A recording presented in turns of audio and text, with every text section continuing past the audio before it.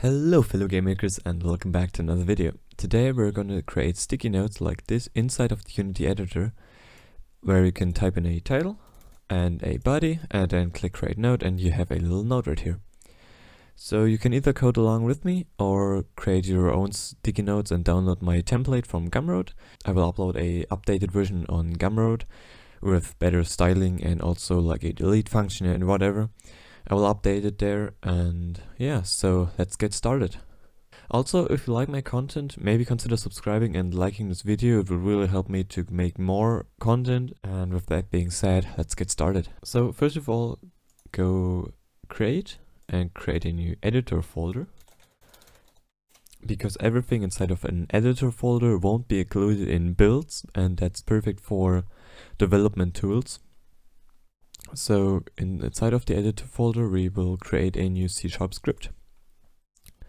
You could, for example, call this sticky notes. I'm gonna call this tutorial, and then open it up inside of Visual Studio. So I can also already tell you which using tags we will need. We will need the systems collections generic using tag, but we won't need the collections unit tag. And of course, as always, we will need the Unity editor using tag, because we're gonna make a editor script. And also our script should inherit from editor window.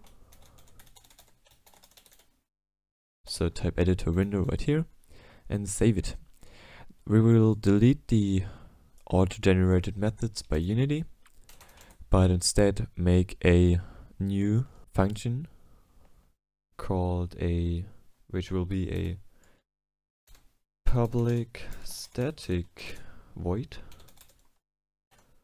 and I will just call this init, because it will basically initialize our content or our windows. So we will make a new variable of type tutorial, because it's our class that's called tutorial, and I will call it window. And now we have to type editor window dot get window, and we will type of, and then again our class name, so tutorial. But if you have a look, and also it gives an error, you can see that we say that it's a tutorial variable, but it's a type of editor window, so we will have to cast our variable of type of tutorial. So now it works. And then we can just type window dot show. Also use this as a method. Now if we would like to open this window, we will have to run this initialization method. So we can just type above the initialization method, we can type menu item and then open parentheses and type in the path you would like to have it in. So if I, for example, could write tutorial slash and then give it a name, for example, notes, like that. So now if we would go back into Unity, we will have a new tab up here called tutorial, where we can click notes, and it will open up a new window. So that's nice. Now we can start coding. So first of all, we need a onGUI method,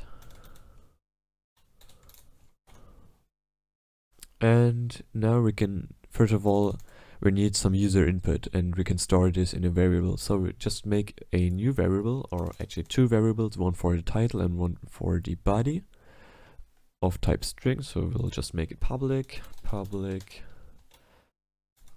string title text, or name it however you want, and also another public of type, or actually call it body text, not of type, but just name it like that. And now we can set it equal to a text field.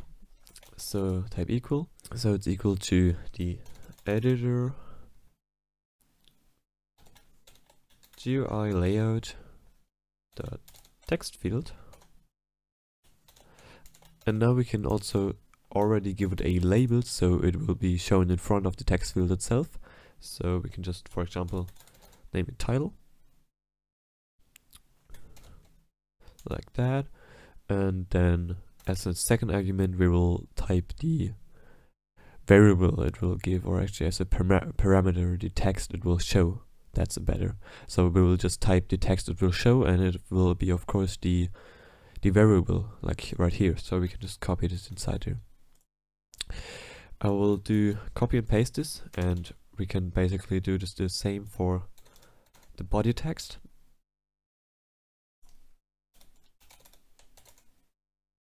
Also type body right here. So one last thing we'll need is a button for that we create our node. And for that we will need a bool, so type public bool.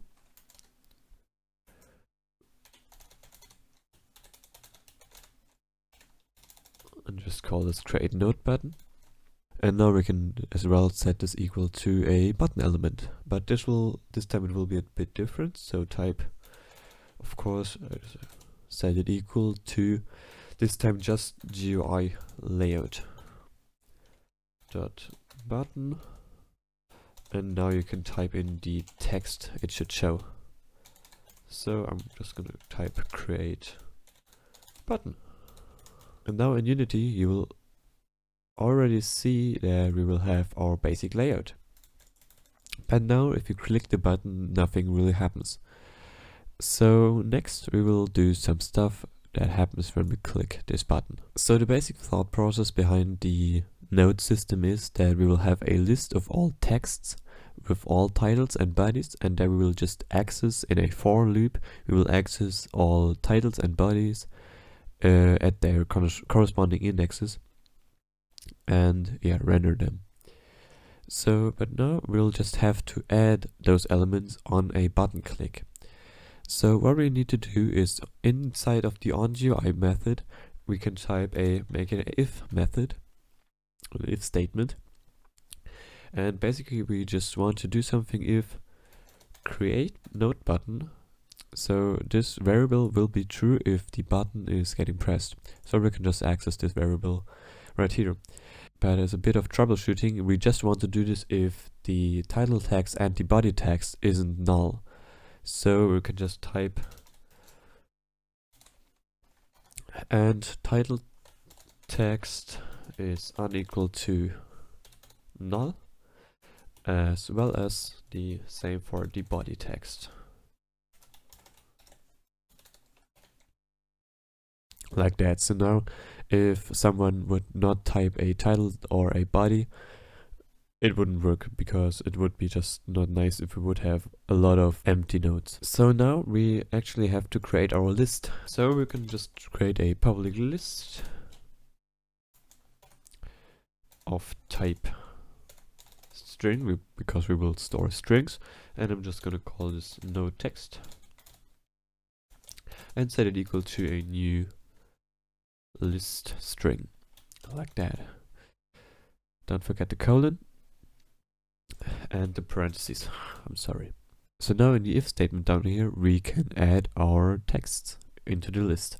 So we could just write node text dot add, and then first of all the title text, as well as the body.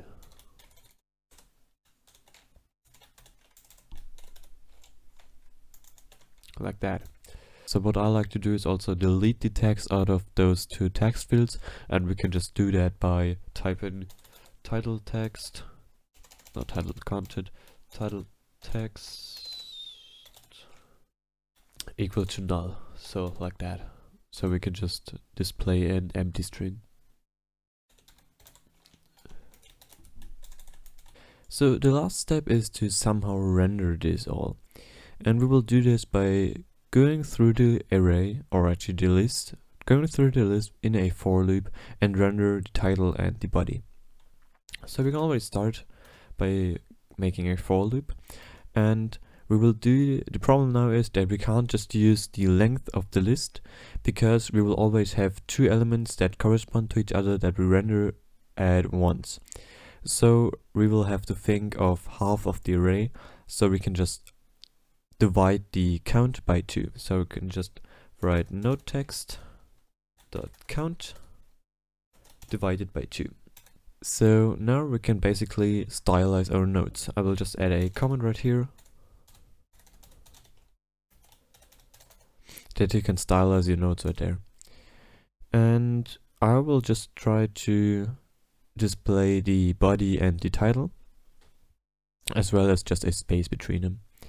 We can do that by type editor GUI layout dot label field, and in here we can type our label. It's the same with as with the text field up there, so we can just type title, and then we can access our node text list. And now we have to think a second, because when we have to access specific places, and when you do the math, you will come up that you always have to access the ith element times 2. I will not explain this, maybe come up with the solution yourself, but it's like that and it works for me. And if I would explain this right here, it would be a bit too complicated, and right here you will have to access the next one times 2, so just plus 1. So basically you will have even numbers right here and odd numbers right here. And to make it a bit nicer,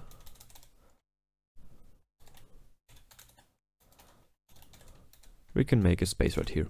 So that's basically it. If you would now go into Unity and open our nodes tab, we can again type, for example, just a little node. So we would like to remember the movement variable. So I will just type title movement, and then we can, for example, give it a 10.